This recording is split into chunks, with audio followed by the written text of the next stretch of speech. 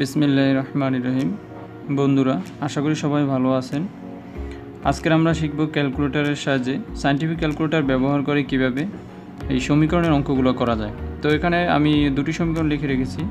তো প্রথম সমীকরণটা দেখি কি লেখা আছে। 5x + 3y = 7, 9x - 7y = 4।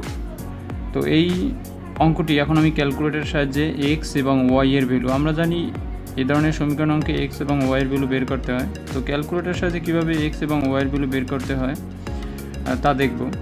আর এতে করে আপনারা অতি সহজেই পরীক্ষার সময় অঙ্কটি না করে x y এর মান অবজেক্টিভ আকারে আসলে সেটা দিতে পারবেন, বা অন্য কোনো টাইপের অঙ্ক আসলে একাডেমিক যে অঙ্কগুলো আসে পরীক্ষায়, তাহলে আপনারা অবশ্যই সবার আগে রেজাল্টটা সম্পর্কে নিশ্চিত হতে পারলেন।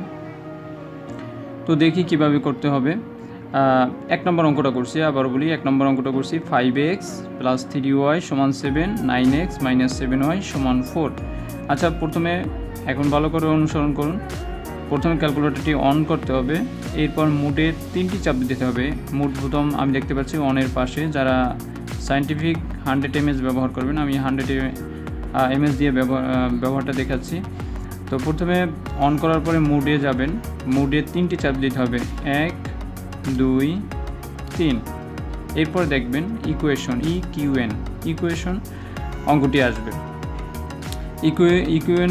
মানে ইকুয়েশনের সংক্ষিপ্ত রূপ এই লেখাটা আসবে। তারপর সেটা দেখবেন কত নম্বরে লেখা আছে। এখানে 3টি প্যাটার্ন আছে, 1 2 3। তো ইকুয়েশন যেহেতু 1 নম্বরে লেখা, সেহেতু আমি 1 নম্বর সিলেক্ট করব।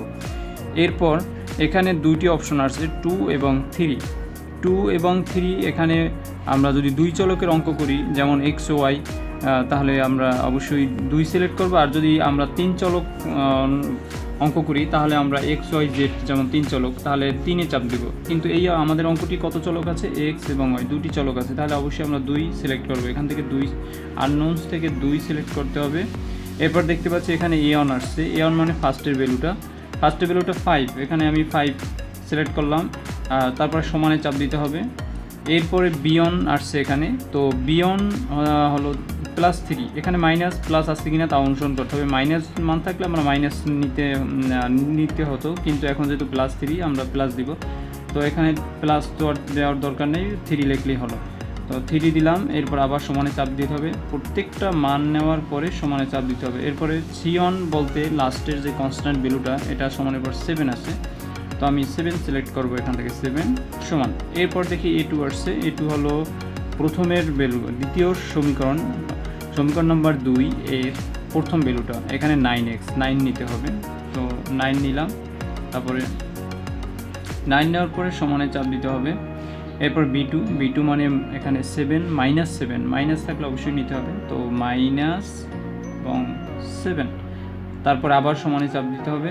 c2 আসছে। c2 এখানে কত, মানে দ্বিতীয় সমীকরণের কনস্ট্যান্ট 4, তাহলে আমি 4 নিব। 4 সমান x এর মান আসছে 0.98। x সমান আসলো কত, এটা এখানে লিখে দিই। এই সমীকরণটি আমার অঙ্কে আসছে, x সমান 0.98 লিখে রাখলাম, দশমিকের পর 2 ঘর পর্যন্ত। এবং পরে আবার সমানে চাপ দিই, তাহলে y এর ভ্যালু দেবে। y সমান আসছে 0.6935। তো আমরা পরীক্ষা এখানে দুইটি অঙ্ক, দশমিকের পর 2টি ডিজিট সিলেক্ট করব। তো পরের অঙ্কটা আরেকটি অঙ্ক আমরা দেখি, একটু শেয়ার হওয়ার জন্য। পরের অঙ্কটা একটু দেখে নিই কী আছে। পরের অঙ্কটা এখানে আছে 7x - 5y = 3 এবং 4x + 5y = -8। তো এই অঙ্কটা আমরা কিভাবে করতে পারি। প্রথমে 7x এবং 5y, তো যথারীতি আবার আমরা অন করে নিই, 1 2। এখানে প্রথম অন করব। অন করার পরে ক্যালকুলেটর প্রথমে অবশ্যই অন করতে হবে। অন করলাম। এরপরে 1 2 3, 3-এ ইকুয়েশন লেখা, ওখানে যেতে হবে। এরপর 1-এ চাপ দিতে হবে। এরপর এখানে যে 2 এবং 3, এখান থেকে 2 সিলেক্ট করতে হবে, কারণ আমাদের এই অঙ্কটি 2 চলকের। তাহলে আমি 2 সিলেক্ট করলাম।